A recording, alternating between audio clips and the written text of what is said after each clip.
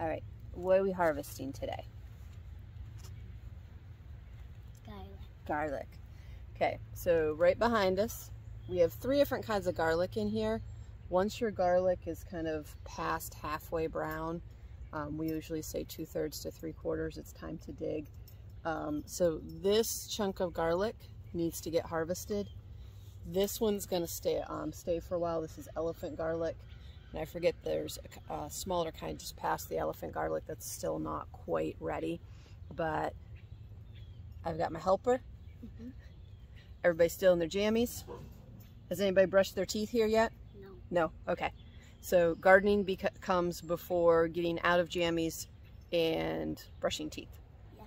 So here we go. It's the best thing in the world. What was that? It's the best thing in the world. It's the best thing in the world.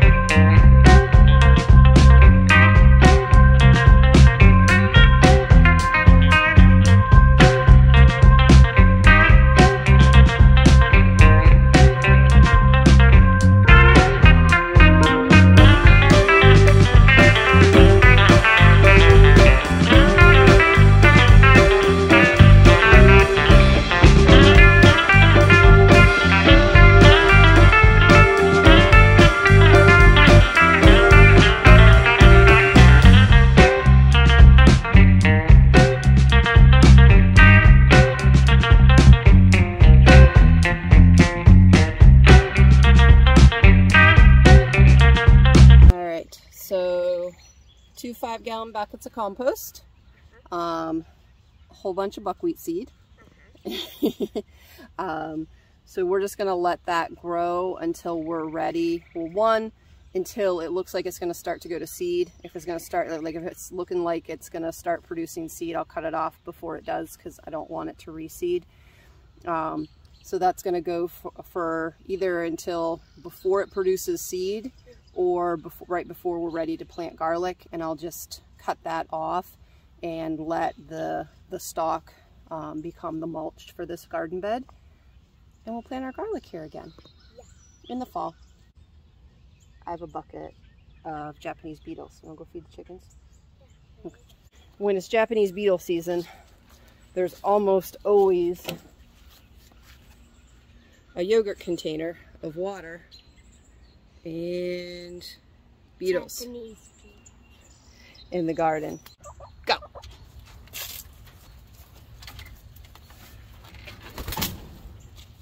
Go, Shia. Get in there.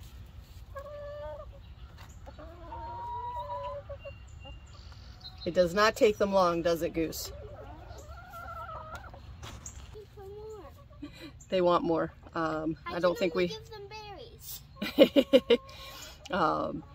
So it's funny, as the season progresses during Japanese beetle season, if they see us carrying, a cup around, they'll literally just be at the edge of the coop kind of following us until we come over and feed them. So they're pretty well trained. They like Japanese beetle season.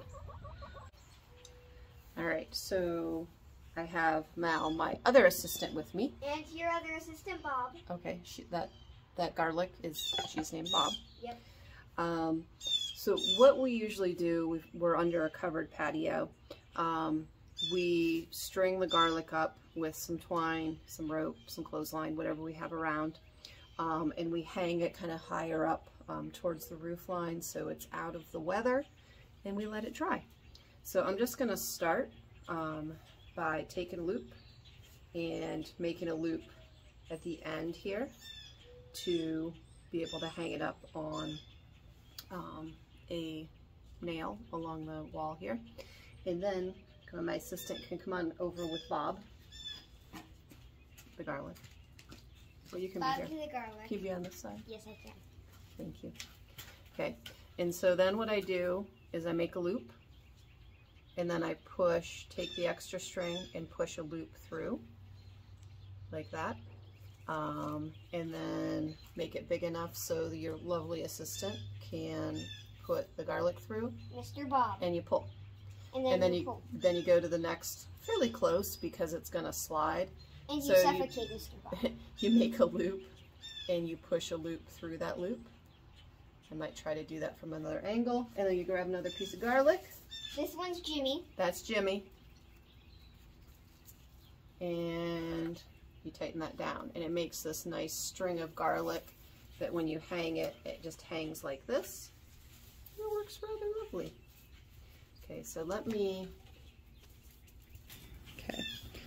try to show it like this. So I'm doing a loop. See how it crosses there?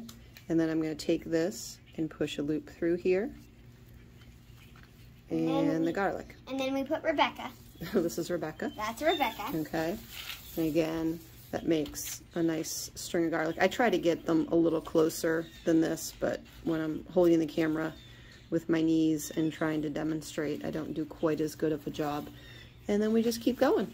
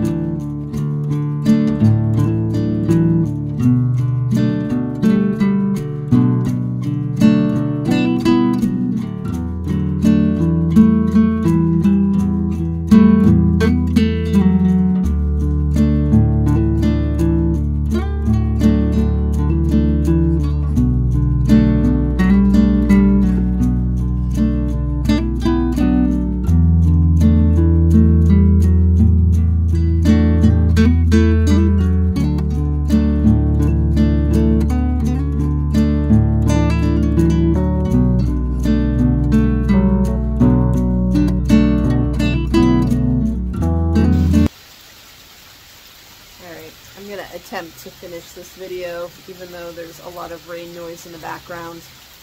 The rain is fantastic. So you saw us harvest our garlic. I showed how I tied it and we strung it up along here. There's other ways to lay it out to dry. It's just I love hanging it like this. That's actually the way we've been hanging our garlic for the past, I think, 11 years. It's just tradition. This is going to be here for 3, maybe 4 weeks to fully dry. All the green will be gone. I'll come through and I'll snip off the tops, which are now pointing down, and then just pull the bulbs out, and then those strings I can just pull and those knots will pop out. We'll compost the tops, kind of just clean some of the dirt and things off the outside, and we'll store them in a crate. Now anything that looks damaged, or like there's some of the cloves that aren't in good shape, we will either use those, we'll dehydrate them to make garlic powder, or I am going to try some fermenting this year with the garlic. That will be the first time I've ever fermented garlic, but I think that will work nicely. Typically, we do have a short period of time when we don't have garlic. The garlic will start to sprout and go soft once we hit spring. And so there's like a month or two in between the garlic getting to the point that we have, the garlic we have stored, getting to the point where we can't use it because it's sprouted and too mushy, and when garlic skates come in.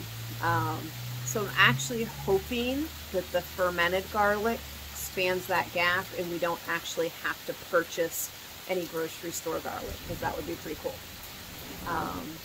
So I think this looks beautiful. Maybe not everybody does, but to me, I don't need to buy decorations. This looks fantastic. Thank you for joining us today. We'll see you on the next one.